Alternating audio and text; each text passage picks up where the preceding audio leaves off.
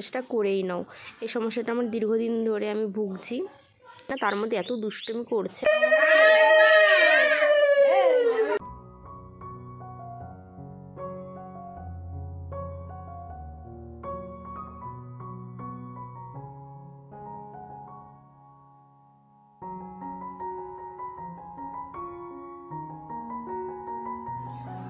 Hello বন্ধুরা, good morning সকলকে। এখন বাজে 7:30। এখন কোথায় যাচ্ছি জানো?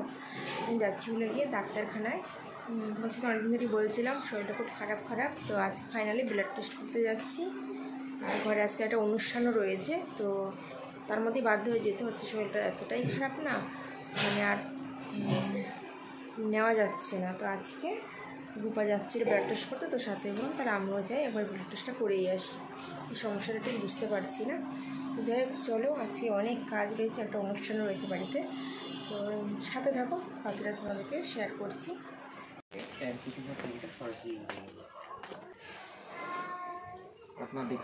কি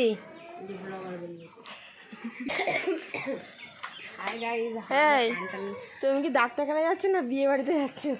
আমি দেখা করতে যাচ্ছি। এটা কি ডাক্তারখানার ড্রেস? আর তোমার কি আছে বলো? আমারটা তো সিম্পল, একদম নর্মাল। দাদা বাইকে যাই হবে তো আমাদের আমার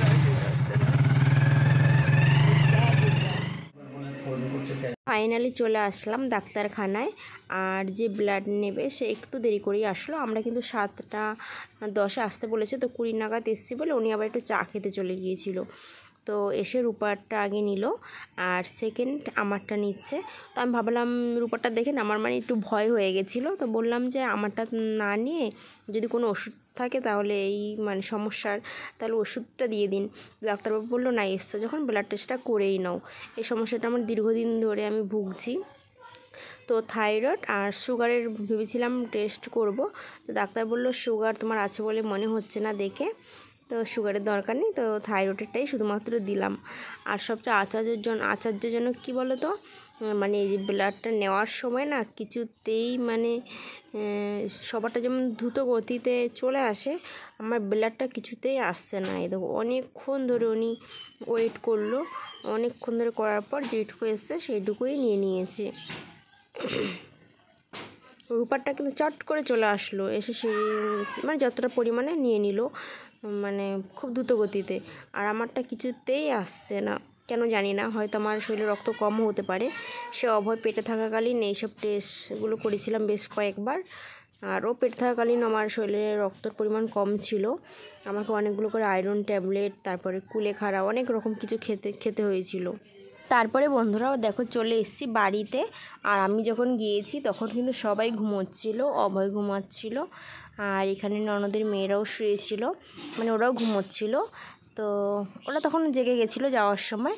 আর অভয়কেই মানে দেখে রাখতে বলেছিলাম, তো ওরা কিন্তু দেখে রেখেছে। ও আজকে কিন্তু ঘুম থেকে উঠে কোনো কান্নাকাটি করেনি, চুপচাপ ওদের সাথে খেলা করতে লেগে গেছিলো।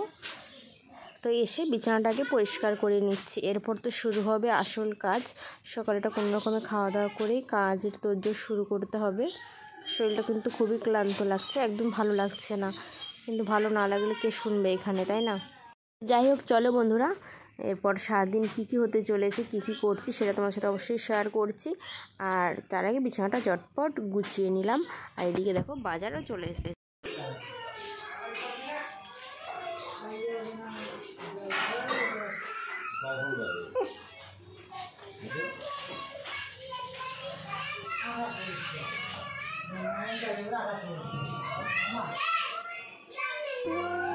তো এই দেখো রান্নাঘরে মা রান্না বসিয়ে দিয়েছে, আর বাইরে একটা দিদি মাছগুলোকে মানে আঁশ ছাড়িয়ে নিচ্ছে, কিছু কাজ করছে আর কি, চিংড়ি মাছগুলো ছাড়িয়ে নিচ্ছে।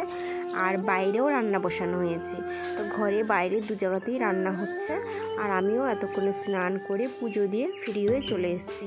তো এসে কিছুটা ক্যামেরাবন্দি করছি, করে তোমাদের সাথে শেয়ার করছি। তারপর কিন্তু আমিও কাজে লেগে পড়বো। আর এটা হলো গিয়ে মাছের মাথা দিয়ে আলু করেছে। আর এবার কড়াইটা ধুয়ে অন্য কিছু একটা বসাবে।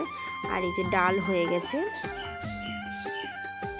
আর এটা হলো চিংড়ি মাছ দিয়ে শসা করেছে,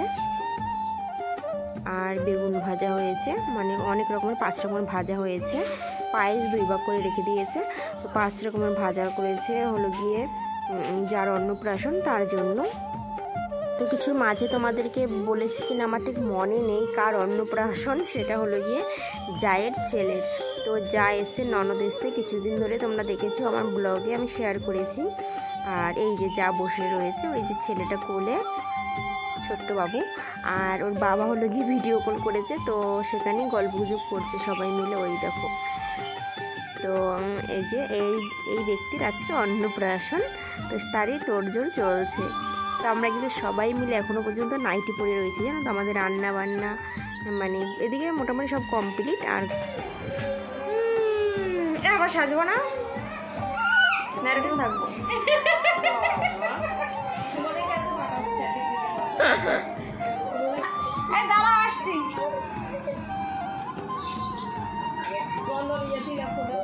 ভাতটা হয়ে গেলেই খেতে দিয়ে দেবে, তাই তো?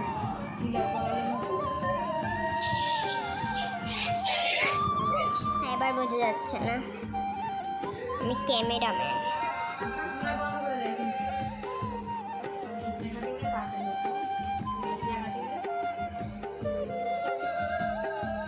তো দুষ্টটাকে দেখো আমাকে সাজাতে দিয়েছে, আমি নিজেই সাজাতে পারি না, তার মধ্যে এত দুষ্টুমি করছে।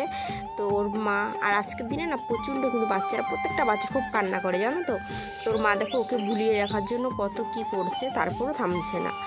আর এই দেখো সাজানো হয়ে গেছে, দেখো কেমন লাগছে বলো তো, মিষ্টি মিষ্টি লাগছে না? তাকাও তাকাও। কাকাই যতই ছবি তোলার জন্য তাকাতে বলছে কোনো দিকে আর তাকাচ্ছেই না, দেখো তারপর আবার একটু তাকিয়েছে। একটু হাসা হাসা।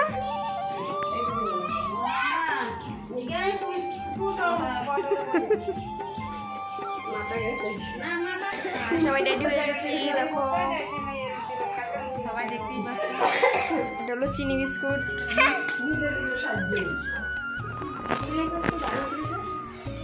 এটা হলো আমাদের বৈষ্ণবী।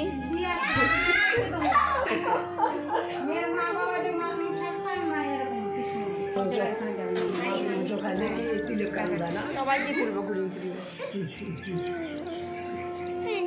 সেলফি তোলাতেই ব্যস্ত।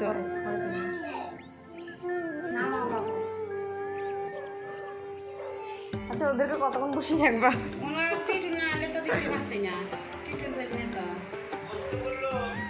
বসতে বলেছে বলে।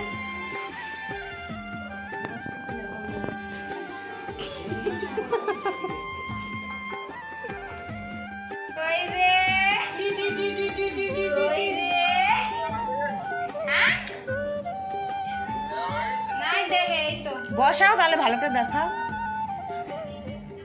তখন তো দেখো। ওই দেখো গুচ্ছ বন্ধ করে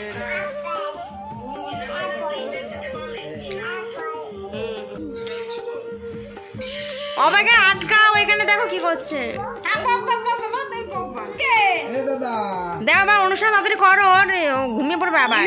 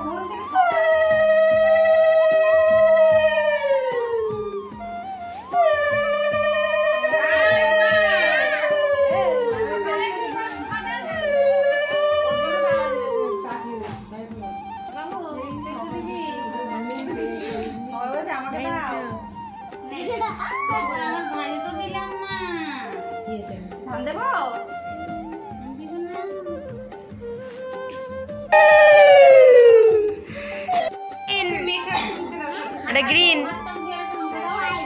গ্রিন মানে সবুজ, সাদা।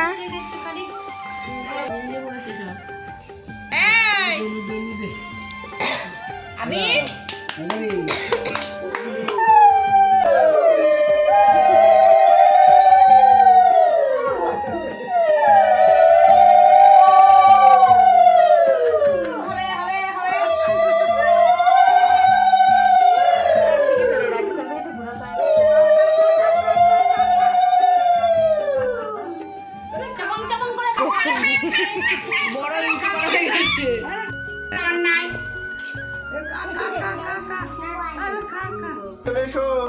বাবু একটু জল দে।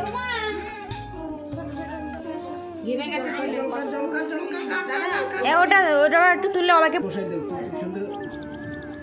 ওরা তস হয়েছে না কখন থেকে বলছে। তারপরে দেখো আমাদের অনুষ্ঠান প্রায় শেষ হয়ে গেছে। আর আবির তো অত খাবার খেতে পারিনি। আর যার অন্নপ্রাশন তার নামটাই বলা হয়নি, তার নাম হলো আবির। তো ওইখানে ওর পিসিমণি বসে পড়েছে সব বাচ্চাদেরকে নিয়ে, ওদেরকে খাইয়ে দেবে, ও ওইখানেই খেয়ে নেবে। এই দেখো সব খেতে বসেছে। আর আমরা এদিকে খেতে বসেছি। দেখো কী দিয়ে খাচ্ছি বলো তো, শশা দিয়ে খাচ্ছি। প্রথমে শশা দিয়ে চিংড়ি মাছ দিয়ে করেছে, তারপরে সব এক এক করে খাবো। আর তারপরে দেখো সন্ধ্যেবেলা আবার কি নিয়ে এসছে। তো সন্ধ্যাবেলা দেখো আবার সবাই মিলে গিয়ে চাউমিন নিয়ে চলে এসছে।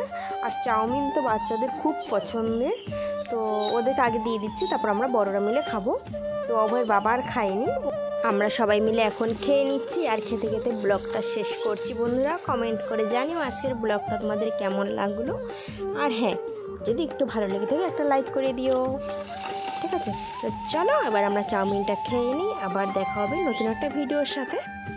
টাটা, সকলে ভালো থেকো, সুস্থ থেকো। আর হ্যাঁ, এটা কিন্তু হলো আবিরের দিদি, যার সাথে তোমাদের পরিচয় করানো হয়নি। এই যে সবাই দেখে নাও।